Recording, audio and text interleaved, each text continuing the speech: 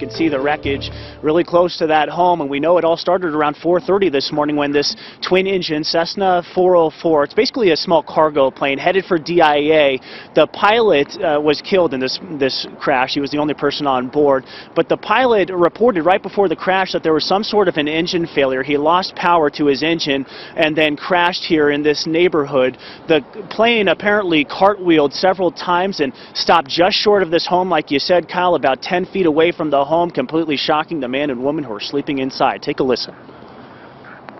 And all of a sudden there was this huge crash noise. I honestly don't know how to describe that, but a big crash, and then the room just lit up like daylight. So a lot of unanswered questions still, Kyle. The NTSB is here basically sorting through the wreckage right now. They're hoping that they can eventually collect all of the debris here today, take it to a different location where they will do a further investigation. There are three main parts that they're really going to focus on. One is the plane. What kind of condition was the plane in before it took off from Centennial Airport? Number two, the pilot. How prepared was this pilot for flying in these conditions? And that brings the third point, the weather. I asked NTSB, could these very low temperatures have an effect on an engine like this? They say that's absolutely possible, and it is indeed a part of their investigation.